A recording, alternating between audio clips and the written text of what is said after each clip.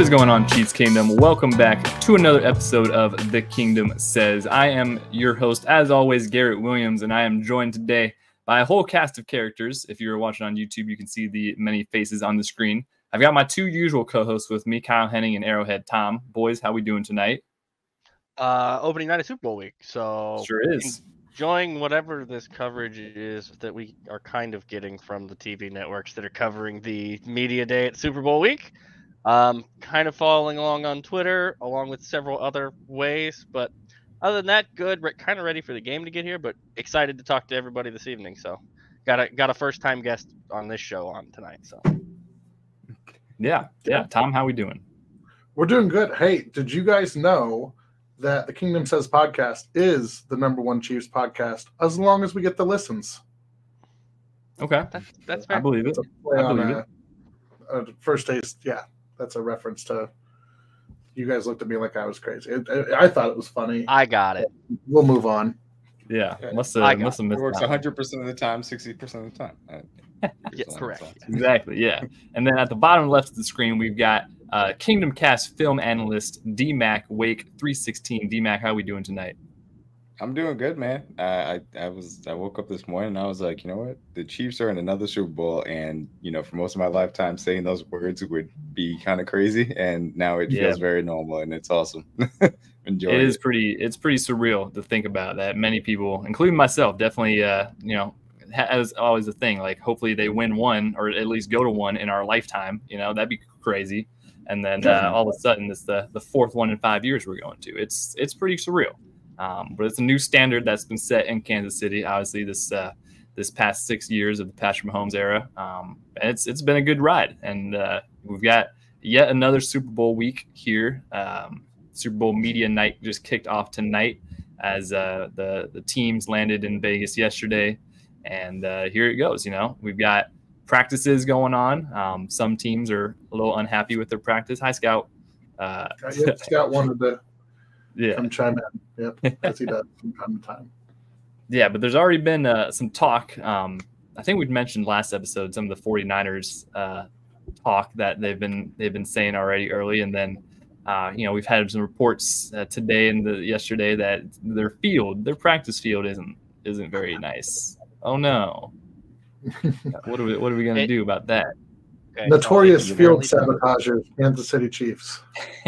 Yeah, it's apparently too soft for them, yet well within everything from the NFL's safety standard. Like, what a posh have we ever seen a team make soft. This many excuses before the game has started, DMac? Like, what are we doing here exactly? No, I don't think I've heard. We've gotten ownership groups complaining about holdings. We've got players complaining about holdings, and now we have practice field. And I'm enjoying. The holding was 4 years ago, by the way. The ownership group complaining about a holding from 4 years ago. Yeah, that wasn't actually incredible. No, I wanted so badly for anybody in the room to be. So Jed York, so can you get a holding call when a pass rush does a rip move, and he'd be like, "What is a rip move? What is a rip?" Literally, yeah. Well, I don't think some of the defensive ends know what that's called, because they apparently not, because they complain about it a lot when they clearly are, like the Odafe Owe picture that he posted. He's doing a rip move. Doing a rip move. and look, it's a pretty technical rule, but still, like, it's your job. You should probably know that. If you should probably know that. You can't get a golden call on it. That's one of the ones that's written explicitly. If you do this, not a penalty. And it's so specific to, like, because the NFL rulebook is generally, kind of black and white things that happen during an NFL game. But that's literally such a specific rule. Very, very specific. You can't do this and expect a holding call. Yeah, there's judgment calls like interference and even holding in some instances. But on that portion of holding, they actually took the time to spell that explicitly out, which, as DMac mentioned, they very rarely do in that book. So that's one of the ones where it's like, you're the guy that does this for a living. You should probably know what you can and can't do to get penalties from the other team. Yeah, so safe to say the excuses are really out in full effect versus the Chiefs. We've said, it does sound like there's something very soft in Vegas out there. There is something that is very soft in that area. Yeah, it seems like it. Also, turns out there's somebody got attacked by a coyote. Do you guys see that? I'm sorry, what? An NFL player at Lake Las Vegas who got attacked by a coyote. That's a report. I saw. I didn't know. I don't know who it was. I saw the. I don't. It's. Yeah, our buddy Charles Goldman made me aware of it. It was a local Vegas happening reporter. Today. Yeah. It's a Super Bowl in Vegas. We should have expected this. We should have seen this coming. This is when we decided that there's going to be a Super Bowl in Vegas, this all foolishness has started. You got to expect some craziness. Yeah, you got to expect there's to be something. That was not on my bingo card, though. No, it really was not. So there's been a lot of talk about distractions already in this Super Bowl as well, from a multitude of things. I'm sure we'll get into more of it. Actually, I hope we don't actually have to get into any more of it again, more than we do right now, which is that the incident that happened with Mahomes' dad. Mahomes addressed it this evening when asked about it. It's a family matter, and it's going to stay that way. Okay, good. Moving on. Good talk. Glad we had it. Can we all do that now? Yeah, go back to Jeremiah, the kid.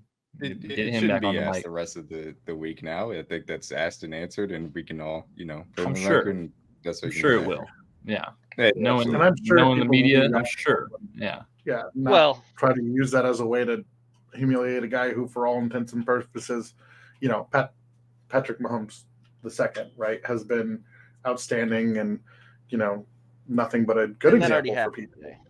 Yeah, and trying to hold some weird accountable. It's frustrating because it's like, we don't know the relationships there, and we don't know those individuals. But I just think, like, man, could you imagine if people try to judge you by some of the things your parents or some of your relatives did? That's one I'm going to guess your everyday person probably wouldn't like that. Probably wouldn't be super great. Don't judge us by the sins of our fathers is like one of the oldest lines on earth. Yeah. Like, what? I mean, it's a guy that's kind of gone above and beyond what I would say normal. Because I've always been kind of you're not supposed to worship athletes in a certain respect type of person, but he's gone above and beyond to do great things in the community on a multitude of levels. So for how much crap gets thrown his way because of the peripheral area things and things that he's just, and people that he's has family ties to, it's unfortunate. But that is kind of the piece that comes with being who he is in this position and as great at his job as he is. Yeah. Well said. Distractions off the field obviously are always a big thing, though. This team does a very good job, I think, of really eliminating those outside distractions. Andy Reid obviously is one of the best coaches in the league, and reason why is because he can get his guys to really focus on the task at hand, which is a fourth Super Bowl in 5 years, which is, once again, very crazy to say. But here we are, and the Chiefs are entering this week of practice. I saw they had a padded practice, a full pads day, which was pretty funny. So one team I love to hear it, though. Yeah, one team is complaining about the turf, and the other team is full pads. So, I mean, a way to limit distraction is go out there and hit somebody. That'll make sure your mind's not wandering. That's how you gotta do it. Yeah. And the distraction won't be too worried at that point. The distraction stuff, once you put the pads on, like you guys mentioned, the distractions go away. So as DMac said, I like that they went ahead and just put pads on. This whole week is all distraction. That's why they did all the game plan and stuff last week. And this is just stay fresh, stay in it. This is why they have a routine, but also it's so nice to have a routine for this game as an organization. Patrick Mahomes is actually quoted saying that he has a Super Bowl routine now that he sticks to. Yeah, been here enough time. In the litany of times we have said, didn't think I'd say that as a Chiefs fan in my lifetime. There's a Super Bowl routine. Yep. Not many people I think have ever been able to say that. So. He has a pregame routine for the game that most guys aren't supposed to get to. Some guys never even play it. No, most guys. I believe one of the things that I did see from media night was Chris Jones was basically asked about why everybody doesn't like the Chiefs now or something along those lines, and he's like, I don't know, everybody they used to love us, and now everybody hates us. And he's like, people think we've won, I think, more than we have. We've only won 2. And Michael Robbins, I think, was the guy standing next to us. He's like, I only got 1. And Chris is like, well, you got more work to do. You can come hang out with us. We'll try and take you to 1 if you want. Like, so they get it. I think the villain quote from Mahomes, which it was one of my favorite quotes to come out from today. Jeff Darlington put it out. It's a pretty long answer when asked about his villain was. But he's basically like, yeah, I'm good with it. If they want me to be the villain, I'll definitely be the villain. So I don't know. I know we've been at a bunch on this, but are you as ready to embrace the villain era as we are over here? Because I'm ready for this team to just go ahead and be full villain arc, finish this up, and then let everybody just start yelling things. I love it. I'm all in.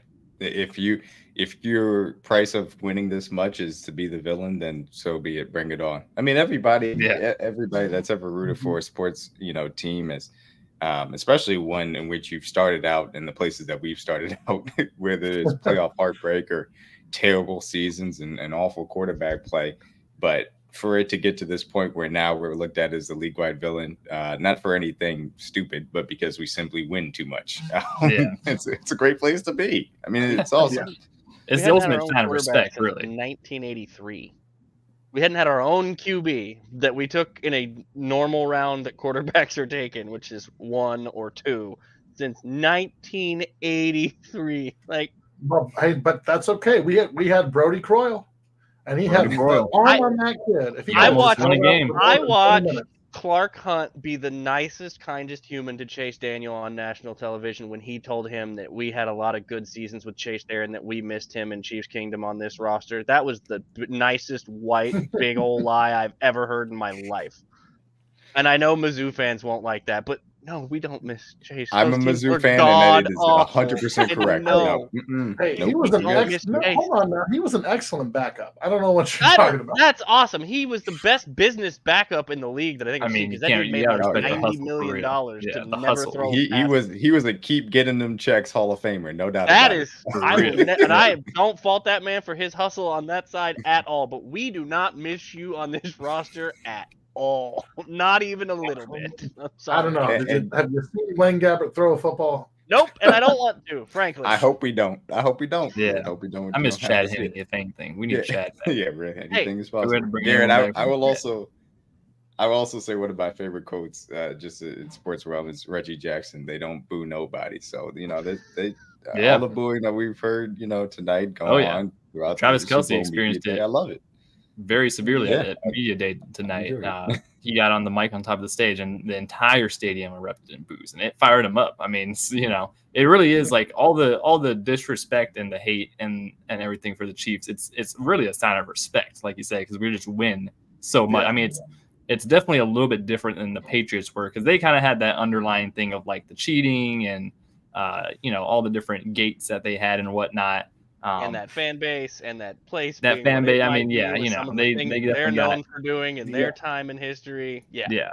Now the Chiefs, it's definitely kind of more just like NFL is rigged type deal for the Chiefs nowadays with Taylor Swift and stuff. But hey, if they're gonna rig it, that's if they're gonna rig the NFL. Boston had to actually cheat their way to their exactly stuff. We have to have everybody else think that we're cheating because we're so good. And exactly, real cheating versus fake cheating. I think my favorite thing is that they're rigging it for a team with a fan base and a market in the middle of the country that's one of the smallest ones in the league. Yeah, that makes sense. That makes sense. Do you guys think that they would want the Giants to have 100 losses in the last decade if they could rig it? Do you think they want the Jets to not have a title since 1960 if they could rig it? You think you would have to go on 30 years for the Cowboys not to be in an NFC Championship game? Come on. If they could rig these random games? Team in the Midwest just rewrite everything. Yeah, I don't know about that one, but and then they gotta get Taylor Swift in the numbers. They pull out the numbers of they pull out the penalty conversation and some of the other stuff that we can actually see, measure, you can track, quantify, and track. It's like, but no. Well, what about in the last 5 minutes? Actually, they get one of the worst whistles in that segment. Also, like, no, you're literally your case keeps getting worse every time you talk. But here we go. So yeah, we're definitely in a good stage where it's like we actually have like a lot of ammo to go back at. It's like, hey, this is like everything you have to say is actually just not true. Like, sorry. We're also not making t-shirts. Did we ourselves go, hey, wow, the officiating is really bad on both sides? Like, it's it's not an advantage if it screws everybody. Like, it's the same. That's called an even playing field. It's kind of like remember when the field was sloppy last year in the Super Bowl. It's like it's not an excuse because both teams are on the same field.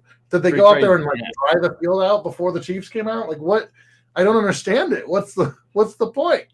Yeah, so it's like Chris Jones had 0 sacks and Hassan Reddick had 0 sacks. Like, it only affected Hassan Reddick? No, it affects everybody. Like, it's the same thing. You think the offensive linemen like the field like that? That makes their job 10 times tougher too, and they still held it at 0 sacks. Especially when they get up put on skates when that field's slick and they're sliding. Like, we can do it all day. Get off and take some 3 steps to get some traction. I mean, it's so much fun though to go be able to do this stuff now. But now it's like legacy conversation time for a lot of these guys, like big time legacy convos. So I think for me, that's kind of where I want to talk about some of the stuff tonight with you a lot. Is the main 3 have, or I should say 4, have a lot necessarily riding on this game that probably the rest of these guys don't feel as far as pressure, and nobody else really feels as pressure in the fan base anyway.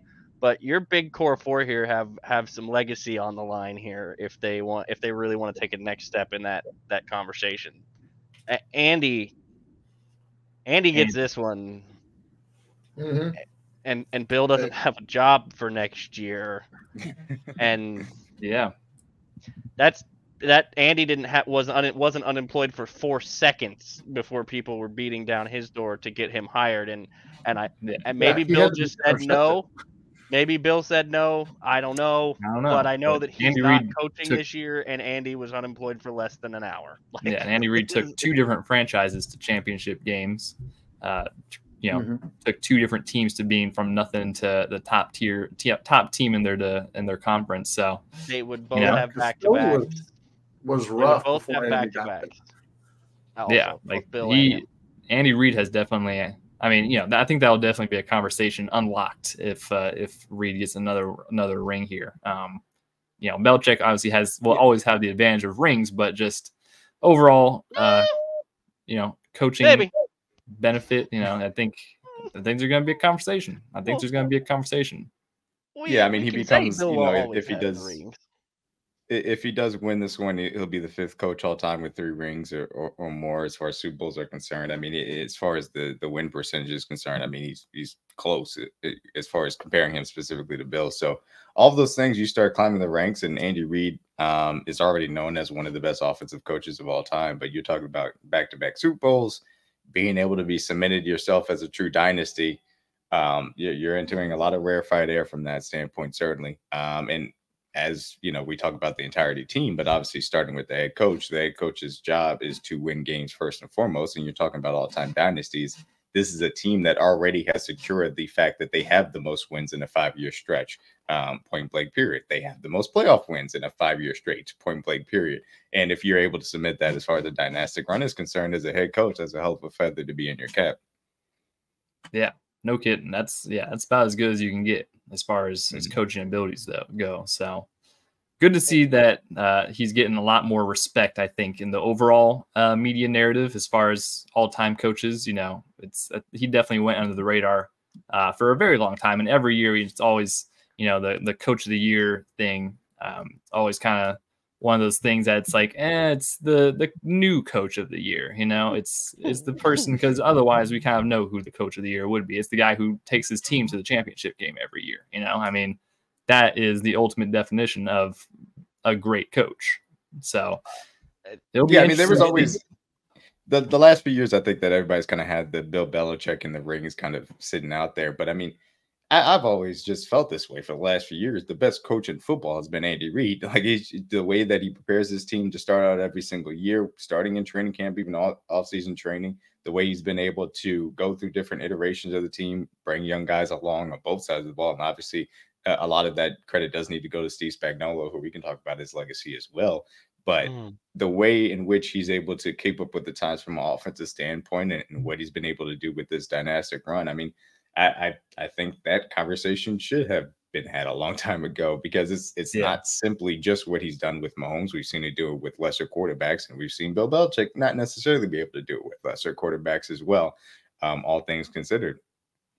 And then we watch those lesser quarterbacks go to other coaches and be horrible for gigantic contracts that they eventually did not get. Like, so that factors in too, is like, hey, he was really good, so good that he got paid, and then he left, and then nobody could do it again.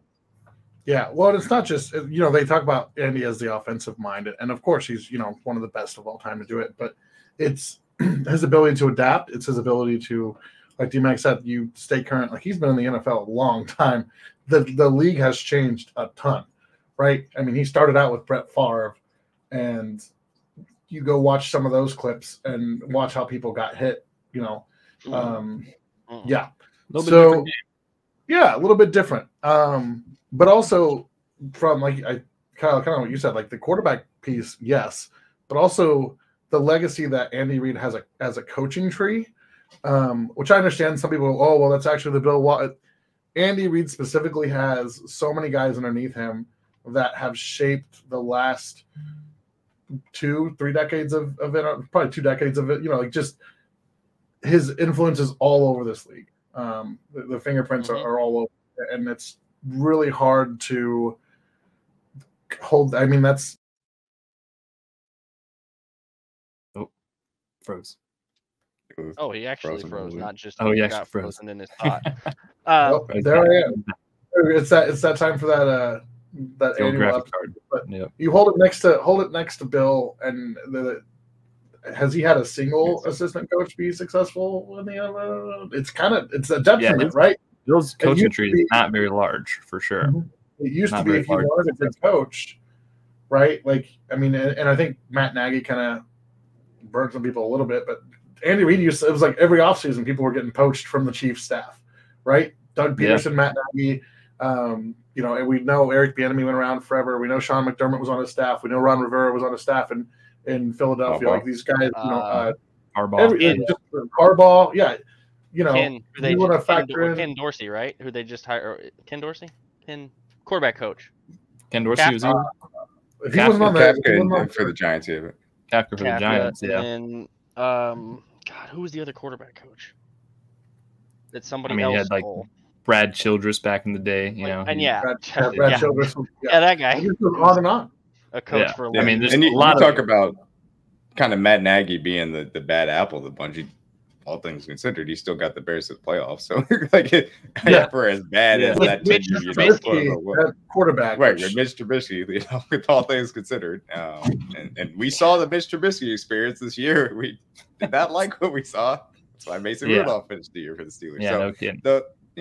Even the worst thing, Mike Tomlin was like, being pretty damn impressive. Nope, not going down with that ship. Nope, out of here. Well, as far as the rest of the big four, obviously, in that conversation of the team, obviously Patrick, Kelsey, and I'm assuming you mean Chris Jones on the other side of the ball. Yeah, that's part of the big four. Yeah, three other guys who have a chance to get a third ring here and further cement their legacy. Going to be pretty crazy. It's going to be pretty crazy in 6 days that Patrick Mahomes has 3 Super Bowl rings. It's going to be crazy. Well, I think that obviously. I was going to say, I think that obviously the Mahomes conversation is going to be talked about, as it should be, because it's quarterback and rings and things of that nature. Travis Kelce breaking Jerry Rice's records, things of that nature. Those are all should be talked about to an incredible extent. But I think Chris Jones might be the most fascinating character from a legacy standpoint as far as this game is concerned. First and foremost, from X and O's perspective, I think he has the most lopsided mismatch. Even compared to just those three. Like, Mahomes is always going to be able to take advantage of defense. It's Travis Kelce. There's nobody that's going to guard him one-on-one.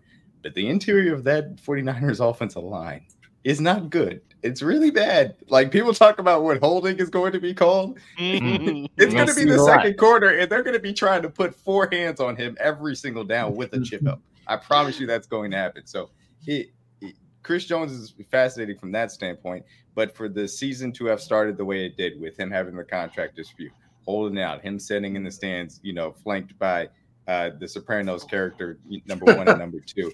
And for that to be the start of this, and then for everything to be fast forward and him, chasing sacks as far as the Chargers game is concerned at the end of the season, and still being in this moment where he single-handedly still is the leader of this defense and the driving force of it from an interior pass rush perspective. And there were times in which the Josh Allen and the Lamar Jackson matchups limited what he could do because he was rushing within the team's plan to make sure that those guys didn't get out of the pocket.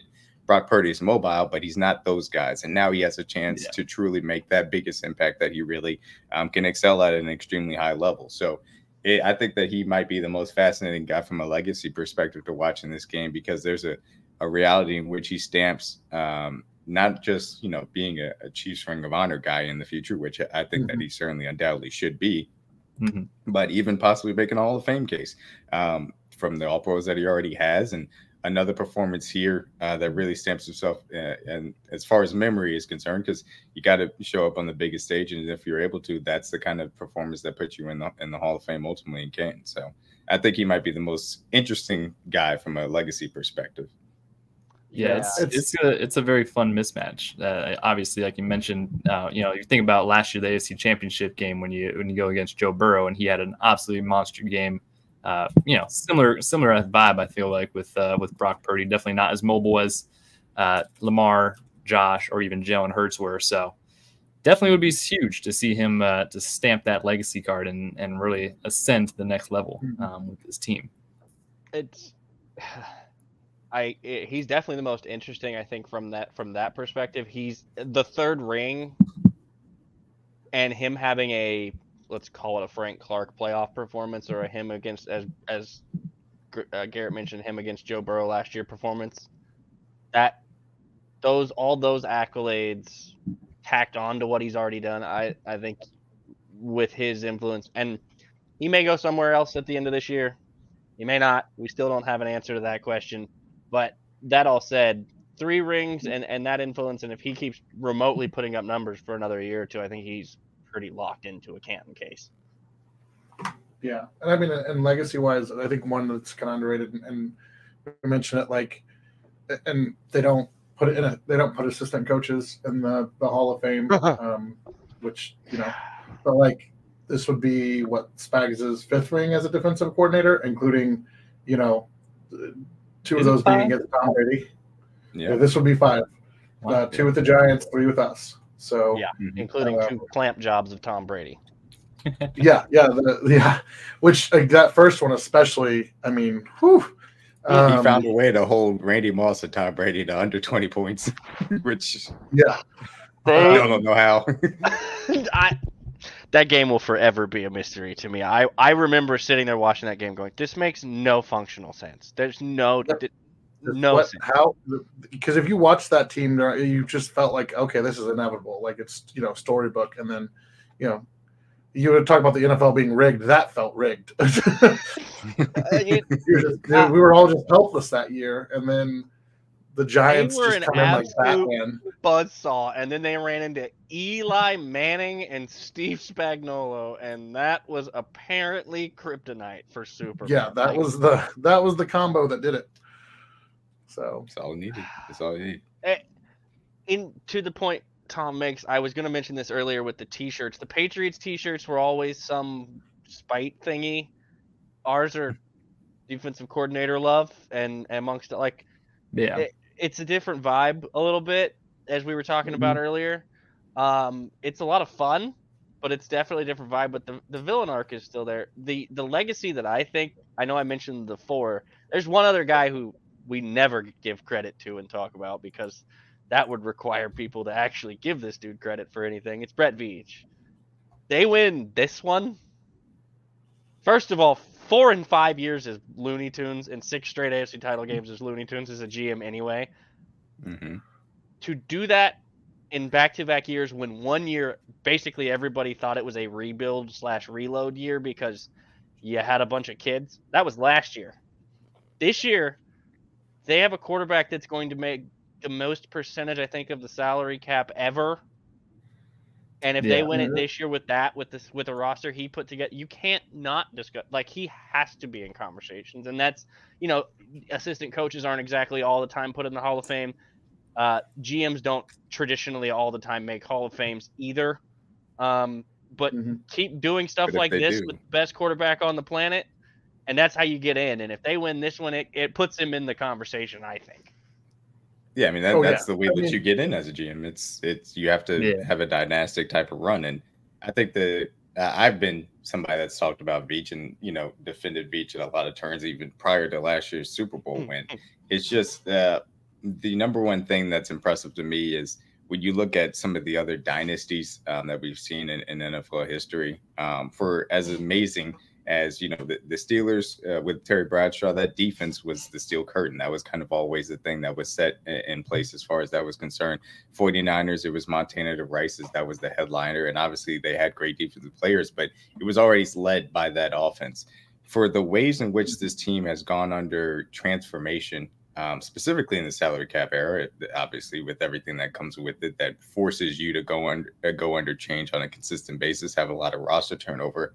For him to have changed his team so quickly, according to what the league can't be prepared for, and what the coaches specifically can take advantage of, is amazing to me. I think that we've obviously talked about the ability to transfer that offensive line, the ability to go from Patrick Mahomes making nothing to all of a sudden making a lot and still be able to field a competent defense, and then understanding that they needed to get better than just competent on defense and getting young and being willing to sacrifice that major piece of Tyreek Hill, and understanding that you can get it done from a wide receiver perspective because of what Mahomes and Andy Reid can do and Travis Kelce, and being able to still, influence that much young talent into this roster, win a title last year, and then make the proper moves to still come back this year. And obviously there's been a lot of criticism from a wide receiver perspective. All of those bets have not worked out. But the reality of the situation is this is a championship roster that he still put together, led by a defense that is currently on a historical run as far as the playoffs are concerned. And so when you talk about the Patriots of the early 2000s, when they went back-to-back and won, the Super Bowls that they did in short order, they had to win with defense first. The offense was still secondary, even though that they had their moments on offense. They didn't undergo as much change as this team has in this short order. And I think that's a big testament to Brett Veach, and something that doesn't get talked about enough. Yeah, this defense, and the theme of the Chiefs, obviously the past couple Super Bowls have been the offense mostly. Last year it was kind of defensive heavy, but this year it's really been the defense taking over and carrying them through this the playoffs and getting them to this point, which is obviously, like I said, a big testament to Brett Veach and everything he's done. Steve Spagnuolo, all the work that the entire defensive staff has been doing. It's really impressive to see this unit come together, and it's going to be a fun matchup, I think, in the Super Bowl on the field. Obviously the past two quarterbacks we had to face, Lamar and Josh Allen, very good, very talented quarterbacks, probably better than Brock Purdy. I'm not, that's maybe a discussion to be had. Stop trying to be so freaking nice. Just say what actually. Yeah, I guess, yes, according to some people, Brock Purdy is the best quarterback in the NFL and maybe of all time actually already. So who knows? We're going to find out. Greatest thing ever. I know from at least my perspective, I said this after the Bills game, that I thought that the Ravens were a less tough opponent as far as the defensive matchup over there to the offense than the Bills were, and it sure does feel like the 49ers are even less of a task than those two teams provide. So it's gonna be a fun. I think it's gonna be a fun night from Steve Spagnuolo, who is going for his 4th Super Bowl ring. To clarify, he only has 3 Super Bowl rings. He was coaching the Rams in 2011 when Giants did it again. Oh, I forgot. Are we sure? Yep. I could have sworn he already. Yeah, he was the Rams head coach. He was the Rams head coach at that point. Wow. I know he was. But I thought he had a 2nd ring prior to the Chiefs already. Nope, only 2008 the Giants did it, and then he got hired in 2010 or something. Way to expose me as fake news live on the broadcast. Still edit that last piece out. All right, we circled back. I was like, I'm pretty sure he only had 3, but you guys were so confident. As I was saying, a little editorial there, just to make sure. Yeah, this would be his 4th ring. Wanted to stick it to us. Yeah, he will be getting his 4th ring, though. I mean, it's basically, you can already set it in stone. Because I like the transition though for this, because I think Garrett touches on a point, and to bring up something DMac mentioned, the ability to win different ways from Brett Veach's standpoint transfers over to Andy and Spags both. And I think this year's conversation, I've been talking about it for a long time, and it transitions back to his win against the Patriots. He wants that amoeba NASCAR interchangeable defense. And I wonder if you've seen as much of it as I have this year with that also, but to pair that in with the way that they've now adapted back-to-back games against the Ravens and the Bills, defensive players have said they've flat out done stuff at halftime or on the sideline and changed to schemes that they did not even practice that week. And that's more back to that adaptability, more back to that amoeba. So the whole theme of this franchise, this team, everybody involved seems to almost be that mesh and ability to make whatever work in whichever way they have to turn. That's a sign of excellent coaching from my perspective. And it's not simply just your big guys. It has to be from a positional to positional basis, because these guys have to be versatile and flexible enough to go into those different positions and excel in that aspect. And this is something that I've talked about, over the last 2 years, the addition of Joe Cullen to work with these linebackers and the defensive line at the same time to be able to present more of those odd fronts. That's something that he has in his defensive background that he can bring to Spags and kind of be able to mold together with what Spags already does from a great aspect of being able to dominate in the trenches.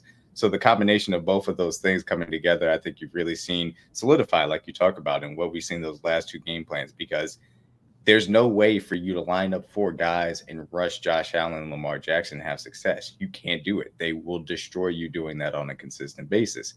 As a result, you have to get, athletic guys on the field and also be able to guys that are going to be physical at the point of attack to, be able to discourage the run. And you saw that everybody talked about, the Ravens kind of abandoned the run. Part of that obviously is the offensive pressure put on, but a part of that is also they were presenting a lot of heavy fronts that you're not necessarily going to have a lot of fun running into. Being able to throw out Leo Chanel and this linebacker crew in general, obviously Drew Tranquil had a great game. Nick Bolton, Willie Gay, unfortunately, was missed the last 2 games, but even so, we've seen some guys fill in admirably. Being able to have that versatility to go even to odd fronts based on what you want to present as far as a gap scheme is concerned, it's been incredibly impressive to watch both of those things kind of meld together and see how they can attack offenses. And ultimately speaking, for as many years as we talked about the game plan advantage that the Patriots would always feel like they had in a big game, that's exactly what now you have on both sides of the ball, because Spagnuolo and Reed are so amazing as far as their head coaching, or I should say their heads of the coaching staffs on each side of the ball, but also because of the ways in which the talent has now meshed to what the coaching staff can really get to whatever they want to. And there's a reason why this team had the most diversity of coverages throughout the entirety of the regular season, because now all of those secondary players last year that were still learning the playbook in the playoffs have now a full year of experience in it and now can play all of those coverages that Spagnuolo wants to get to on the back end. So now we can do the merry-go-round where you're starting at 2 high, then going to 1 high, and 2 is like, oh my God, I don't know what I'm looking at by the time. It's like, what is going on? Playing your starting safety as your middle linebacker and throwing your linebacker out in the flat in a cornerback / flat coverage. Sending Drew Tranquil out and to play 2 high safety because he just can, and it's just a fun thing. I mean, we're in 23 because I can. Like I said, they dropped, and I talked about it a little bit on one of the shows. They dropped Justin Reed into the middle linebacker position and put Nick Bolton on the edge not like on the edge, like on the end of the line, like on the edge, like as a corner essentially. And I was like, and I'm sure both the quarterback looked at that just like I did and went, what the fuck? What are they doing? Why? What is going on here? The versatility is crazy. And we've talked about it on this podcast forever. Like, as soon as Steve Spagnuolo gets his set of guys and a really confident group of guys that he can just move everywhere, like that's when you really know it's a wrap. Like, he's fully in his bag of tricks, unleashing every single thing he possibly can, getting as creative as he wants with it, and he just has the guys to deliver. He even said it in a press conference, like, this is the biggest group of guys that's just like crazy high football IQ. Like, normally you have a couple of those on every defense, and this one, it seems like pretty much all of them just have a very in-depth and really good understanding of the defense, and more importantly of what offenses do. Like we've said it, like he kind of calls games like an offensive coordinator, and as far as the way he calls the games, he's forcing offenses to conform to one way to do things. You know, he doesn't let them get comfortable. He really kind of controls the game with the different coverages and looks and everything that he does. And it's just great, the creativity, the trust in his guys to be able to do that stuff. That's been the high point of this season, and what I think will be one of the bigger talking points after the Super Bowl.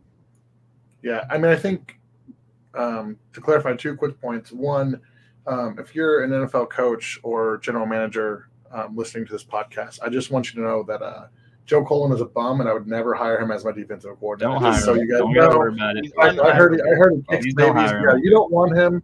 You don't want him. Just leave him in KC where we can handle him. So, don't take Joe Cullen from us. But also, it's not just like DMac said, like it's not just the big guys up front. They are so multiple in their secondary, and you don't like. He will just blitz. It's like he just pulls a number out of a hat, and it's like, all right, Snead, you're going this time. All right, McDuffie, now it's you. Watson, all right, sure. Like, just who wants to blitz now? We'll send Shamari Connor. We'll send, Deion Bush. We'll put Tommy Townsend in at safety, and we'll blitz him. Like, we'll do whatever you're not expecting. But that goes to, yes, that's excellent coaching. It's also a lot of faith in his guys, right? Because you have to be a sound sign. If you're sending extra guys, you have to, that speeds everything up on the defensive. Like, it's just more pressure. It's very boom or bust. And so you have to be very cohesive, and you have to know your job and do your job. And if you're one of the guys who's not going after the quarterback, you've got to make sure that you're on your game, because, they're going to move fast, and they're going to try to get that ball out. And, it takes very little to go from, all right, we're blitzing and everything's going well, to, oh, we blitzed too hard. But like, you don't see that with Spags' defense, because the players have they're well disciplined, they're well coached, and they've got great, there's great instincts, and they mesh together so well. The chemistry, especially in the back half, we've talked about that before with those young guys, really is something special, and could be something special for years in Kansas City if they can, keep the core of those guys together. And I think that they will. Hopefully, yes. I think there is a certain aspect that you mentioned specifically about the defensive play calling being like offense.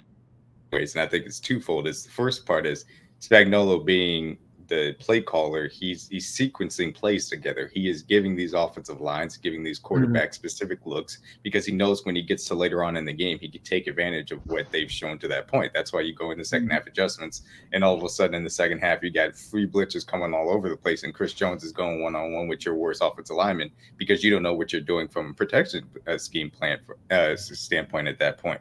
And so that sequencing of plays is very much how an offensive, a good offensive coach would go about the game, and being able to dictate it from that standpoint. And the second part is understanding what the offensive principles are, obviously in the trenches, about whatever the protection scheme is going to be on a consistent basis, who to take advantage of accordingly, and where they're going to slide and things of that nature, where the chip help is going to be, and making sure that you're wasting offensive linemen. We're still only sending 3 guys, but still we have a free runner because we've presented the front correctly. Or on the back end, the ways in which you still are able to cover yourself accordingly to what the offense wants to do. When this guy is hot, he feels like he's going to be under pressure pre-snap, he's going to try and hit this slant on the backside. Well, guess what? I'm going to have my linebacker, or I'm going to have George Karlaftis sit right there to make sure that he's like, oh, shit, I can't go there. I got to figure out another place to go. And then that's the extra beat that you need to hold it. Yeah, to DMac's point, and to kind of wrap all this in a bow, I think the 2 things is, we talked a lot. Brett Veach has drafted a lot of leaders and a lot of captains of their team, and there was a lot of people felt one way or the other about that. It's a very intelligent defense. They're all extremely smart, as Tom mentioned, the instincts. They're all thinking on the same wavelength, but none of them are actually thinking. They're just reacting and moving together. And it's because they all see, as much as we talk about Travis and Patrick seeing the game the same way, they all see the game the same way. That's why this defense is able to, as DMac mentioned earlier, to move 2 to 1 to 2 and make everybody go, what? For what? Well, because everybody is confused except us, who knows exactly what we're doing. And to finish that with the simulated pressure portion, because Tom was talking about everybody has to be, super athletic and trust their positioning. And DMac's talking about making offensive linemen stand around and not do stuff and finding the pressure matchups. They do that with a lot of simulated pressure looks. So that's how you end up with on when somebody doesn't get home all the way on the free run that they get. You have Nick Bolton trying to help out and run down the center of the field with a wide receiver. That's how that stuff happens sometimes. That's why you'll occasionally see George Karlaftis sprinting 40 yards down the field with the running back because he's in coverage instead of bringing pressure. But they do all this stuff. He's sticking on him, though. He'll stick on him. Well, that's the other part of it. Is he's doing his best. Bro is hauling. Their depth level from the last guy on the defense to the first guy on the defense. Yes, Chris Jones is an alien, but the depth level is so much higher than it ever was before because all of these guys can play. You're getting big time play out of Shamari Connor, Deon Bush. We already mentioned Leo Chenal playing end. He basically just plays glass, and we go from there. Like he doesn't really have. It's just hit things, make things hurt. Yeah, that's what he does. Chaos. I was gonna say, but the whole defense is chaos, and that's the thing that I think is the most fun about this defense, and about what we've seen the evolutions be from this year. And really gives these guys the legacy stuff from Veach to Chris to Spags to that side of the ball because that's their legacy. They've overhauled the defense that Chris Jones talked about, I think, at the end of the AFC Championship game being absolutely terrible, like 28th, 29th, and now they're the second best defense. How is he not assistant coach of the year? Yeah, exactly. But as Garrett mentioned, chief fatigue. So. Well, and think about just how bad it felt after or I should say not after, but during the 13 seconds game of you're sitting there like, oh man, we lost Tyrone. Yeah. All right, so now we have Dan Sorensen as our best safety. Like we're running, Mike Mike Hughes and DeAndre Baker out there corner, and it's like, oh man, we're in trouble. Somebody you could hear the oxygen leave the stadium. I was in the building for that game. When Tyron went down, everybody went, "Oh no!" It was audible. And then for everything that took place to go on in that game, and then for the progressions from there to where they are now, and for some of the guys on this defense that have taken some heat, much like some of the guys on that defense did, they've also stepped up and showed out after talking about it on Twitter. So.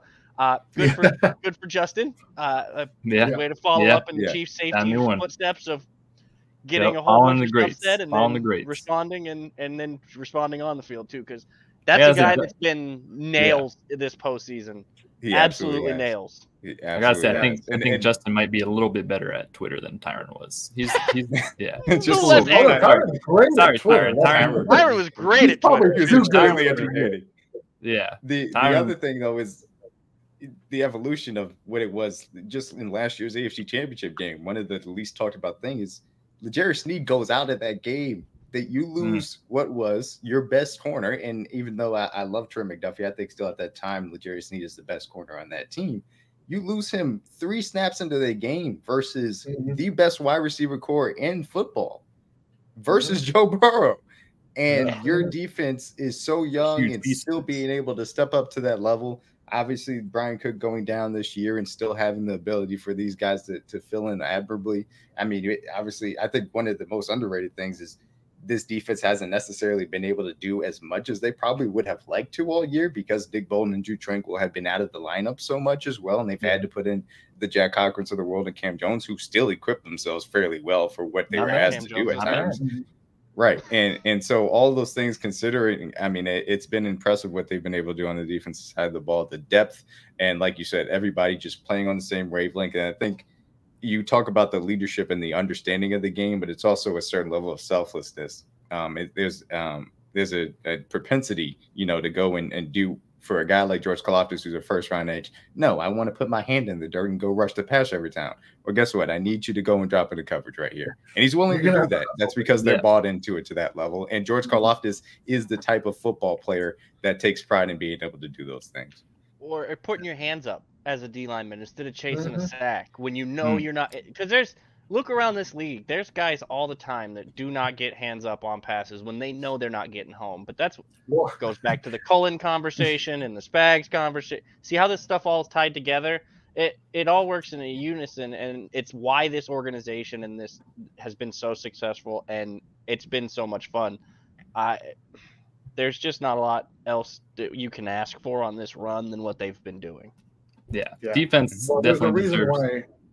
Sorry, yeah, I was just saying on Kyle's note, real quick. There's a reason why a lot of defensive linemen don't like to put their hands up, and that's because your ribs are open. And if you're playing an offensive lineman who, as they like to say, he's really gritty, he'll take a little shot and hit you in the ribs. Mm-hmm. So, that shows the dedication to that, right? To go, all right, this guy might punch me in the rib cage, but if I can bat a pass, that's as good as a sack or whatever else. You're taking away that down. Yeah, exactly. Ends the down. It's good. That's good. The D line has been playing good. The entire defense definitely deserves their flowers, and rightfully so. But we got to talk about the offense as well. Obviously, still a very exciting unit, a much different unit, obviously, this year, winning in their own way. A lot more running the ball, a lot more just kind of controlling the clock, especially like we saw versus the Ravens, and that's kind of the benefit of having a defense that can absolutely just lock people down for an entire 4 quarters, is that you can be a little more methodical on offense. It's not as rushed. You can kind of take your time a little bit and control the clock. DMac, I know, obviously, this season offensively has been the biggest concern for the Chiefs. As soon as they hit the playoffs, though, it seemed like they started to figure it out once again, which is, just classic Chiefs. They just wait until the playoffs to start playing good again.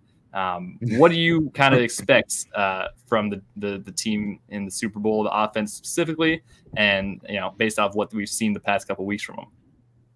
Well, look, I'll say this first, starting with the past couple of weeks. I think that there have been aspects of this offense that hasn't necessarily been the prettiest at times. I mean, you can argue, versus the Miami game, they didn't necessarily finish in the red zone, for a variety of reasons. Obviously, they had the 1 touchdown called back.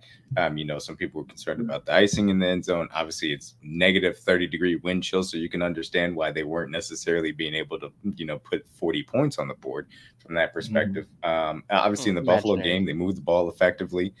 They put up a significant amount of points and were able to get the job done. Still, Buffalo had so many injuries as far as their back seven was concerned as well. And the Ravens, I think you went up against an excellent defense. And obviously, after coming out with those first 2 drives and still getting the field goal before halftime, you did go into a ball control type of thing. But that's okay. This isn't about style points at this current moment in time. Everybody on that offense understood that the only thing that could really get the Ravens back in the game, truthfully, was them turning the ball over. And they were able to take care of the ball at a high level. It led to a bunch of punts. It did. And look, that's Patrick not necessarily on purpose. Yeah, he took his. I don't think he took it on purpose, because he was. I don't think he would have preferred it, but once he then resigned himself to it and took it. And traditionally, even when he's resigned himself to a sack, he still tries not to take that sack. So yeah, he put every ounce of Bobby Stroop training into not taking that sack, and then was like, "Oh man, there's another guy out." That training and that thing side by side were crazy. Man, that scared me, but I'm glad that he was all right. But yeah, I mean, it's just an understanding of what's needed in the moment, and I think that's led first and foremost by Patrick Mahomes, who has entered a different kind of stratosphere as far as quarterback mastery of the game, starting from everybody 5 years ago latching on to that. I didn't really read defenses quote that came out, and then where he has gotten to this point where there's no blitz that you're throwing at him that he's not ready for. Like, the Ravens got him once, and that's the best defense as far as the opposition is concerned and blitz design is you're ever going to see. And so fast forwarding specifically to the Super Bowl and what the 49ers do, they run a lot of static coverages. That's the way that they do. They don't do a lot of pre-snap design. They like to put their hands in the dirt and come after you from a defensive perspective. Fred Warner is not necessarily the biggest run defense type of guy. And they've had a lot of struggles with the run defense, specifically in the interior. As a result, there are opportunities for this offense to have a very good day, especially with 2 weeks to game plan for, Andy Reid is going to have specific wrinkles for this. And I truly do believe that this offense is in for a good day as long as they continue to take care of the ball. And that's the number one thing that I said coming into this. If they can possess the ball, not make dumb turnovers, even in the Buffalo game, in which they still had one of those, it is what it is, you're still able to have a productive day. This defense, specifically for the 49ers, while it does have very good players on it, there's no doubt about it, the scheme, the ways in which they try to dictate to offenses, there are plenty of advantages that the Chiefs can find. I think it starts with the interior of the offensive line, being able to move guys. This offensive line in general, I think, has played at an excellent level. Donovan Smith and Juwan Taylor throughout these playoffs. I mean, aside from the occasional penalty, which, it is what it is. You're going to have to live with it. I think they both played at an extremely high level. Nick Allegretti equipped himself very well for Joe Tooney, I thought, in the Ravens game as well. Creed and Trey have been mauling guys the entirety of this playoffs. Dogs. And so Absolute dogs. Yeah. When you feel like you already have a... Did we ever find out if Trey's going to be able to play after he murdered that Ravens defender a couple weeks ago? Like that. I was, you can't do that on live TV, man. They're going to show up. They're going to. Mike McDonald sacrificed that DB because he should not have. He sent him from 10 yards back, and Trey's like, you got this, man. You can do it. Yeah. Oh, okay. Well, now I got to come over here. You had to have been hyping him up on the side. He looked at him the whole way. Yeah. Trey was like, "You're not. No, you're not. I know. You know better than that. Come on." You want me to go through which guy? You see that 65 guy there, 65? Right? He's in the way. Yeah. The DB getting that assignment, like I have to go 65. Mike McDonald's on the sideline. You got this. You can. Yeah, you got this. You run. Get right by. You sure I can't go around the edge? Maybe I'll just loop around. Nah, I need you right here. Maybe I get contained, coach. Maybe I just get contained. Like, can I get contained? Yeah. Nope. Oh, right. Yeah. I mean, I think the offensive line is probably where it starts, because I do believe that the scheme, the ways in which they can get after these guys, they can run the ball in the interior and force the 49ers to commit more resources to the run. And I think at that point, you trust Patrick Mahomes to kind of open it up a little bit. I think that there will be times in which you are going to have to create some explosive plays to Justin Watson, to MVS. I think that's the reality of the situation, because they're going to run blitz you the same way that we saw kind of in the middle of part of the season. Teams like the Eagles, after getting run on significantly, they said, all right, we just got to run blitz and hope we take away enough of the short passes and we're going to dare you to beat you over the top. I would not be surprised if you get to that point in the third quarter as far as the 49ers are concerned. And they have to be prepared for that, and I expect them to be. And I think that they will equip themselves well when that is asked of, because I've got nothing but faith in Andy Reid and Patrick Mahomes at this point. So yeah, and there's no reason not to. They've got an offensive line that isn't, got down 26 starters, and they've been good in those games. I'd also say, I think we're starting to see, and I'm sure, there's a level that comes with, like, you prepare the whole season for this game, right? Like you're going to play. We've seen this team be the best when they're able to kind of like loosen up a little bit and just really play. And Pat's able to, because I think that's part of it was this year. You saw some of the frustrations, and it felt like, regardless of what he said at the podium after games or like what was going on in the locker rooms, and we never know, but like it felt like maybe Pat did, was losing the faith in his guys. Like, right, maybe the play looks like that sometimes, right? Hesitating to throw, hesitating to do this, to that. There was a couple of weeks there in the regular season where we're like, what in the world's going on with his offense? Now you're, this is where you leave it all out in the field. This is where you're kind of like, you're just opened up. It's either going to work or it's not. And so you just, you go for it. And, that's where I think you go back to last week in the throw to MVS. It's like, all right, like, it's either here or it's not. And, having that faith, I think historically for this team has paid off more than it hasn't. It just always hurts a little bit more when it doesn't, especially because those were all regular season moments. And so you can recover from those, but this is the time where it's like, we got to come full circle, and you can make up for, you can atone for a lot of sins, looking at you, Mr. Tony, by making some plays in this game. The big punt return. He's back in good graces. He had some interesting thoughts at media night with Michael Robinson. Sure did. Also, I'll let you guys. I'm not touching those tonight. I'll let you guys look those up if you want to. I'm good. I think I want to toe tap a couple points, one off of DMac a little bit and one off of Tom. From the most recent thing that Tom was just going over, with the variations there, I like it. I do. And I think it feeds into, actually, I guess I want to go DMax first. It feeds into you talked about adjustments with the third down in the third quarter when they're going to try to probably have to run blitz.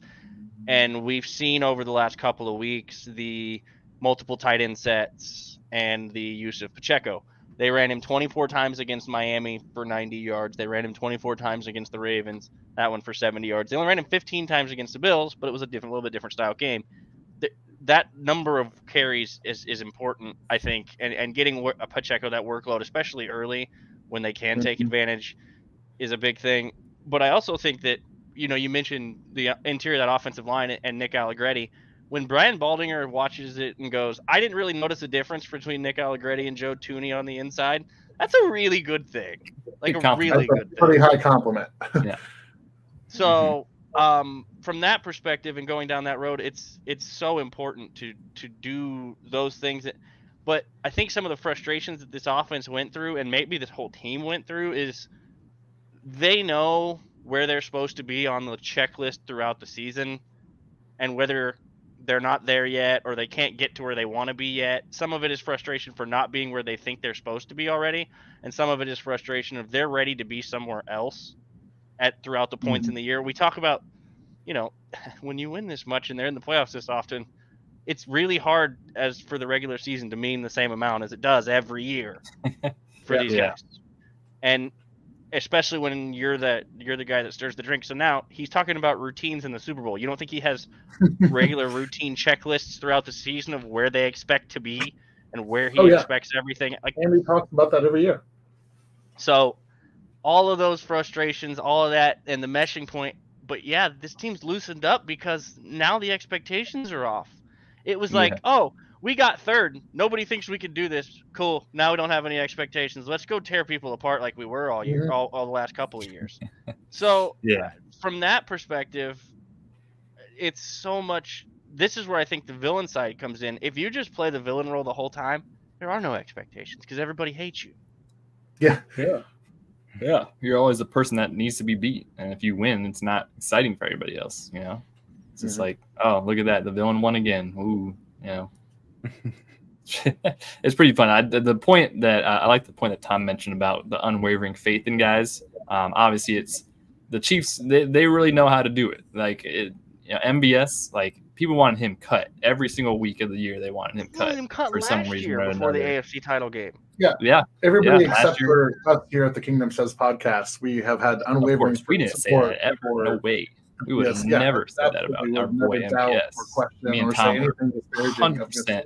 No doubt. These two were his biggest fan ever. Patrick Mahomes is a much better man than me because I swear I would not have thrown any. I mean, everybody. I would not have. Yeah. But that's why he's an all-time great quarterback, and I'm not. Yeah, and that's why it's incredible. And that's really why this team is like just so. I mean, we've seen it year in year out. I mean, it was Dan Sorensen every year on the defensive side, and then every year, without a doubt, he's going to make a big play in the playoffs. He had the Texans game, he had the Browns fumble, like.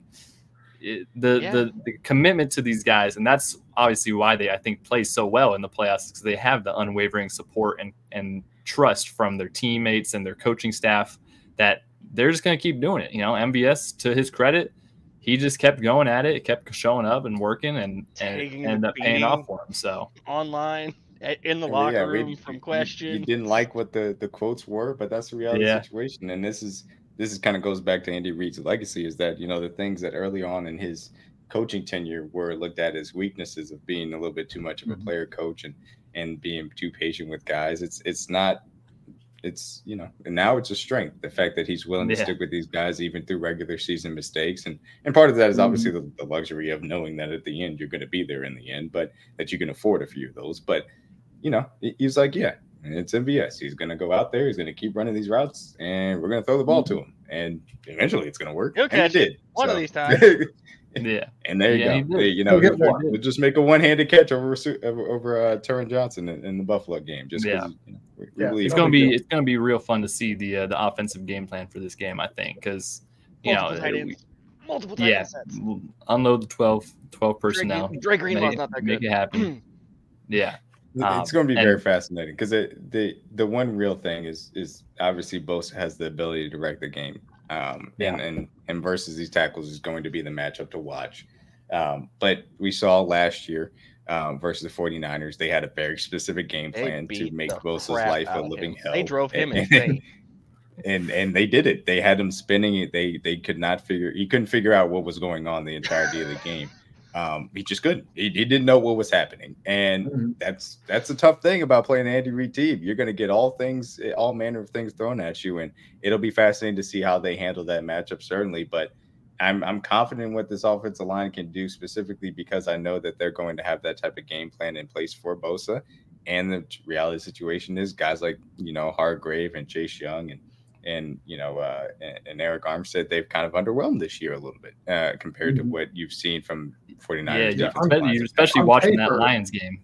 If you watch that Lions game, there were some snaps from that defense, specifically the D line. You're like, "Eesh, that is." The Lions have a great offensive line, but they were getting anything they wanted on a consistent basis, and Jared Goff was very comfortable in that pocket.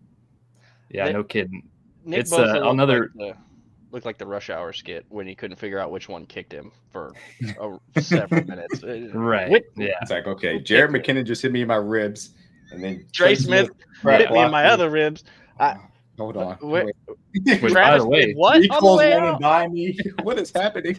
What is going on? Yeah, I can see that happening. By the way, Jerick McKinnon, a surprise name that ended up probably going to be available for the Super Bowl. How surprised? Undergoing core muscle surgery only a couple weeks ago. And I swear there was more to that injury too. Yeah, it seemed like there was a lot that was going on with that. Broke my soul a little bit. Very much seemed like it would be the end of his season. Turns out he's actually likely going to play in the Super Bowl. Turns out. I was a little surprised to hear that he was going to be designated to return, but I was certainly happy about it. I don't think it's going to be a situation where he comes back and plays like half the snaps or anything, but I think there are opportunities to use some very specific packages, which we've always seen as far as the red zone is concerned, or pass protection type of downs. And big pass if he's ready to do that, because he has that mind for the game to understand what he needs to do, and Mahomes trusts him from that standpoint. So if he's ready to come back rolling, I'm certainly going to be happy to have him back in the running back rotation. And obviously CEH is, made 1 to 2 plays a game as far as from a backup running back perspective. And Pacheco, we know plays sometimes. Yeah. Sometimes that's a 1 to 2. I don't know. Still maybe only 1 to 2. Maybe still only give him a couple carries. I'm not crazy with it. So I did want to clarify. I told you guys I thought there was more to that injury. Charles, our buddy Charles over at A to Z Sports, Charles Golden, we had him on last week. Written by one of his guys over there, Nick Roche. McKinnon has been on injured reserve with a groin injury since late December. He also underwent surgery for a core muscle and a fractured pelvis.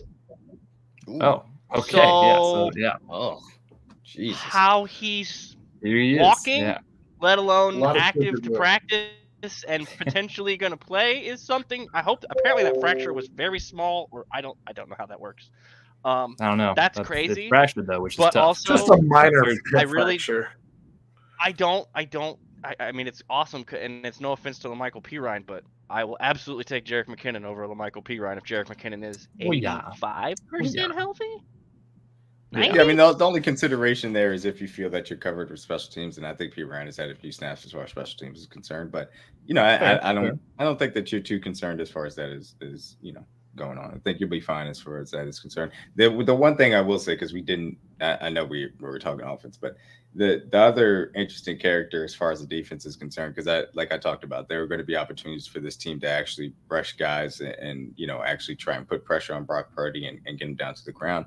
I mean, the Felix Ndike Uzama, draft pick started out as, a nice hometown kid, gets his first round pick in the draft in KC and everything. And the first few weeks of the season were certainly up and down. And then when, CEO came back, and shout out to Charles Omenihu, I thought he was going to be an incredibly impact player when we signed him. And I'm so happy that we got what we got out of him, and I'm hoping that he has a quick recovery from his ACL. I wish he was playing in this game, certainly, but now that brings FAU back into the focus as a guy that's been kind of inactive for the last few weeks, and you hear everything that they've been talking about, that now he's going to be given an opportunity to make some type of impact in this game. He has speed off the edge.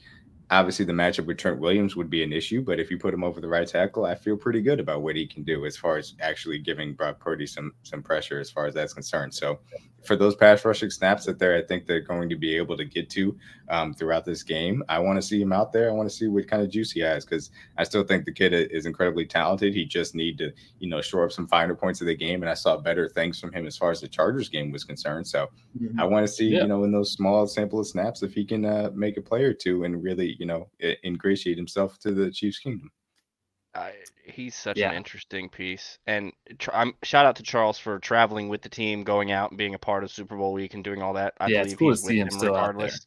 Definitely cool. Hopefully, apparently they still have some ideas or some role for him. I don't know if he's going to be rolling around on the sideline being a cheerleader or being crazy or what all all that the entails. little scooter out there on the practice field, you know, the little mobility scooter with his leg on a cast or something.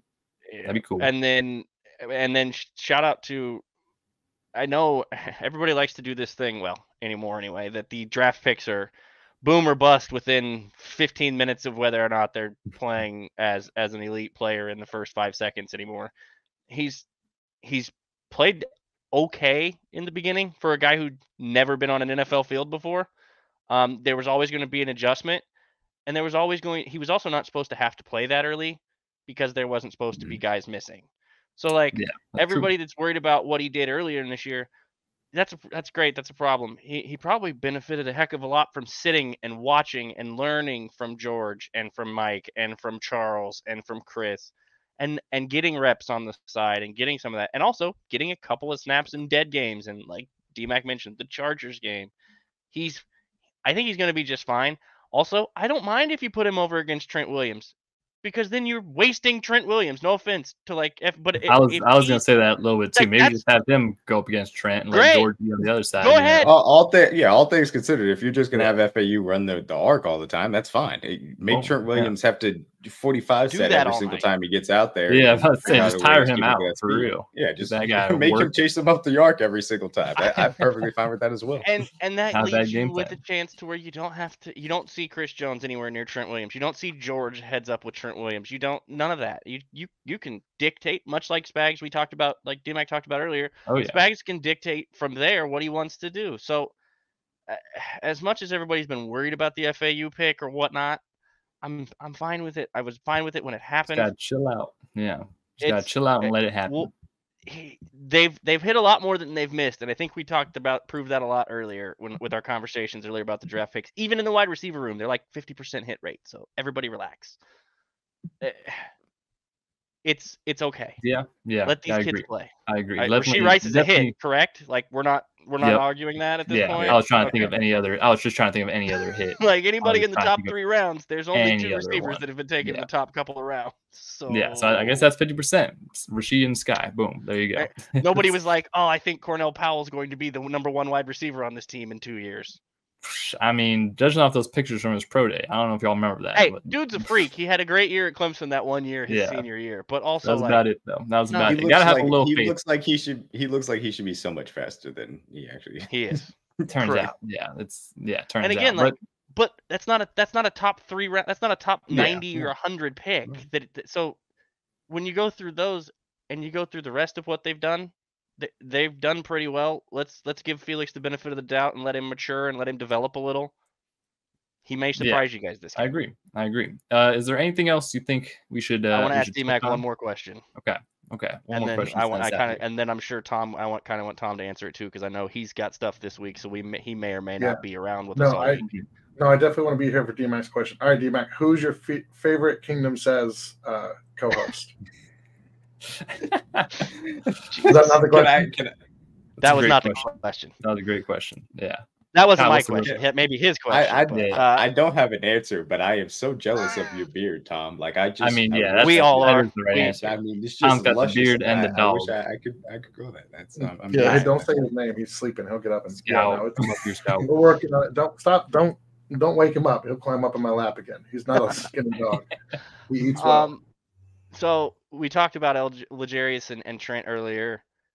The Niners are an interesting team schematically from an offensive perspective, from how they use Deebo Samuel and what all they try to do with him. I've gone back and forth on what I think Spags will do this week. I legitimately think Legarius is going to travel with Brandon Ayuk, and then they're going to deal with Deebo as a unit. I don't know, where is your head on what you think how Spags will address the uniqueness of Shanahan's usage of those wide receivers and how he uses Deebo as more of an everything than just a wide receiver? Yeah, I mean, look, that's a very difficult answer to give, because I think that it's not necessarily going to be a set game plan. Now, as far as money downs are concerned, if they're playing man-to-man, I think it should be Snead on Ayuk, because Ayuk is their guy that beats man coverage on a consistent basis. He's the one that Brock Purdy is going to look to in those moments to make big plays. We saw the deflection down the field that Ayuk was able to make a play on. But when he needs a third down conversion, it's going to be him or it's going to be Kittle. Because those are the two guys that generally beat man coverage on a more consistent basis. Those kind of joker players, as far as CMC is concerned, and Debo, that they try and get those linebacker matchups on. It's going to be fascinating to see what their plan is from that perspective.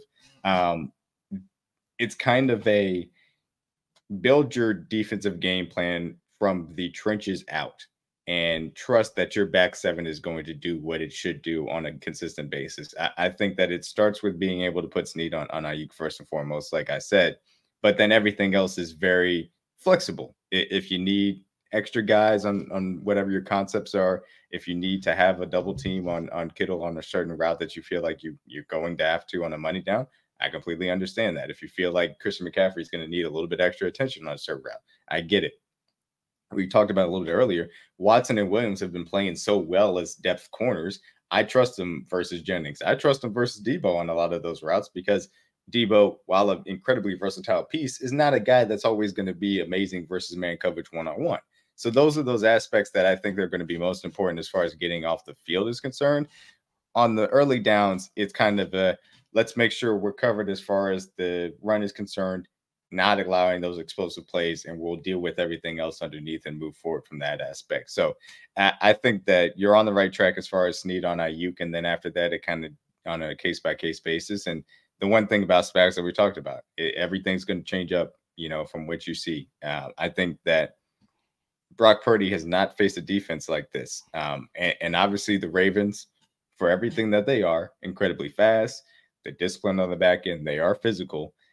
They didn't have Chris Jones in the middle of that defense. And then on top of everything from a Spags game plan perspective that comes with it, there's a different level of having that alpha level pass rusher that brings to it, which I always talk about when it comes to this time of year. You need that guy that single-handedly can destroy your offensive line. And that's what Chris Jones brings to the table that you have to plan for in your protection schemes. And then you're adding what Spags can do from a blitz perspective and simulated pressure aspect. So to me, if you're going to win on defense, it has to start in the trenches, and that includes early downs in which you have to earn the right to rush the passer. But I believe in what this back end has shown on a consistent basis. I believe that they can match up with an elite weapon core that the Niners have, as long as you're taking care of your business as far as the trenches are concerned and putting pressure on Brock Purdy. And for all things considered, I think Brock Purdy is a solid quarterback. I don't think he's a game manager because I think he puts the ball in harm's way a little bit too much to be a game manager. But he also gives you some better plays than Jimmy G did. Those those ball in harm's way type of aspects, the ones in which the Lions and Packers dropped, those are the ones in which the secondary has to take advantage of, because I do believe that they're going to put pressure on them and force them into some of those mistakes. And those are the ones you have to take advantage of. And if you're able to, then you can single-handedly flip the game on its head. Yeah, I agree. That's going to be a big factor. The defense stepping up and really taking control of the game and capitalizing on those mistakes that I think are bound to happen. Chris McCaffrey's going to get his a couple times, and Brock's probably going to get one or two. But knowing this defense and the confidence level that they have in everything that they do, I cannot see them squandering many of those opportunities, let's say. So should be good. Should be good. I think that's about everything we've got for this episode. DMac, really appreciate you coming on and joining us for this one. Where can everybody find you and your content and everything else that you do? Absolutely. Look, I am at DMac Wake 316 on Twitter. That's why I have my Red Friday spaces every single Friday afternoon, usually around 6 p.m. Central Standard Time. And then also you can find me on Kingdom Kast. We have our Tell the Truth podcast with me, CJ, and DG. For those of you who do not know, it's also on the Kingdom Kast account, but it is the Tell the Truth podcast. And then also use on the Kingdom Kast crew. We hang out on Thursday nights as well. So that's where you can find me, man. Yeah, if you guys have missed Tell the Truth, it's a very good show. They do a whole bunch of in-depth stuff, breakdown-wise, bring up a bunch of different clips and plays. It's a good time. So check them out for sure. Thank you again, DMac, for coming on and joining us tonight. Yeah, if you want to get smarter and know more about Chiefs football, you definitely got to follow DMac because he is a good follow and is very well educated in that stuff. So very fun to have you on tonight, and we'll definitely have you on more in the future. Hopefully after we get a big Chiefs Super Bowl win here. So everybody watching and listening, thank you so much for tuning in and joining us today. Be sure to check us out, Kingdom Says Pod on Facebook, Twitter, and Instagram. Check out our YouTube, Kingdom Says Pod over there. You can find us on any podcast platform that you prefer, Apple Music, Spotify, everything else. we've got some more content, a lot more content coming for you the rest of the week here. We've got a couple more guests lined up, a lot more talk to be had. Obviously, with Super Bowl week going on, there's going to be a lot more to talk about. Like Kyle mentioned at the beginning of the show, I really wish the game was just here already so we can get this over with. This is a long week. It's been a long time without Chiefs football. You know, it was weird yesterday without having no real football. I mean, there's a Pro Bowl, I guess. Pro Bowl is kind of cool, but not seeing the Chiefs on my TV on Sundays is not a good thing. So can't wait to see that. So whack. I'm sorry, the Pro Bowl was so whack. It's kind of whack, but you know, it was better than previous iterations of it. I think that can be said. I need Sean Taylor killing a punter. I don't need. Well, yeah. Oh man. I mean, we can all strive for Sean Taylor killing punters in the Pro Bowl, but we'll have to settle with right for that. Yeah, we'll have to settle with a week long of Super Bowl talk and chatter and everything else under the sun. So appreciate you joining us, tuning in, and we'll see you guys on the next episode of the Kingdom